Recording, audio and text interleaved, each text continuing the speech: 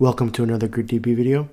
In this one we're going to showcase how to build a low-cost industrial Internet of Things solution using GridDB on a Raspberry Pi 4. The project will use a Node-RED flow that uses MQTT to read temperature sensor data from an Arduino PLC and then visualizes that data using Grafana.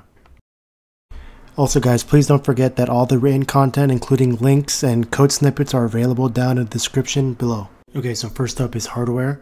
We mounted the hardware to a DIN rail, wired the temperature sensor, set up the Arduino IDE, and deployed our Arduino sketch to the PLC.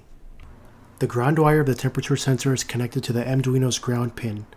The 5-volt wire is also connected to the Arduino's +5 VDC pin.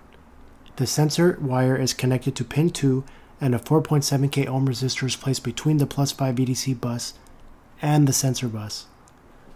Multiple DS18B20 sensors can be attached to the same Arduino pin if you have a large enough terminal block, which is one advantage of using the DS18B20 over an analog sensor. We're going to start by getting our Raspberry Pi up and running.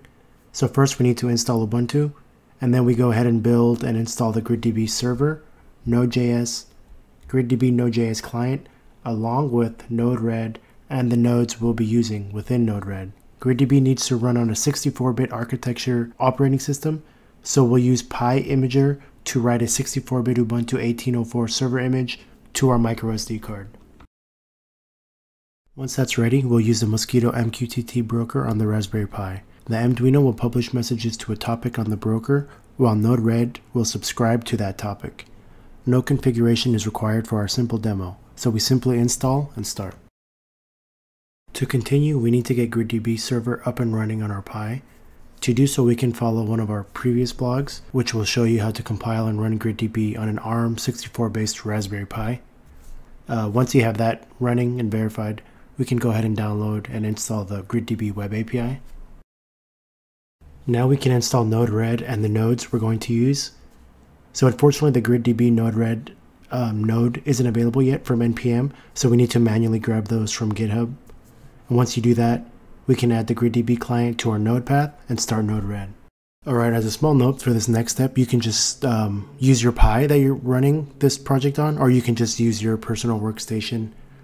That's what I did. But anyway, so you need to install and start the Arduino IDE, and once that's ready, we need to install the Arduino Modbus and Dallas temperature libraries into the Arduino IDE. And for the Arduino setup, the required headers are included, and our Arduino's MAC and IP addresses are configured. We're using pin 2 to receive the signal from our DS18B20, so we must configure the one-wire library as well. First, we'll add an MQTT listener Node-RED that subscribes to the temp topic. For the listener to work, it needs to have an MQTT broker configured.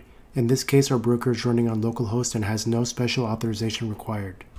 The output of the MQTT listener is converted from a string into a JSON object before being converted into the format that the GridDB put node expects. Finally, the GridDB put node has a data schema configured for what is the input. Here, the container name is not required, as the container is specified by the message topic in the input. This way, multiple sensors can have their data written to multiple containers without individual GridDB put nodes. For Grafana, you can install using the actual instructions provided by them on their website. It's very easy. Then we download and install the Grafana GridDB data source. Once you have all that running, we can log into our web browser. Once in there, the first step will be to create a GridDB data source and confirm it works by inputting the host name, port, cluster name, username, and password. With the data source working, we can now create a dashboard and then create a panel within that dashboard. We select which container and which time series column to view. Those data points will now be plotted by Grafana. And better yet, Grafana makes it easy to zoom in and out of the data ranges to examine details or explore long-term trends. Alright, well that about wraps it up for this video. Thank you for watching and happy developing. And please remember, if you have any questions, just hop on over to Stack Overflow and we'll answer them there.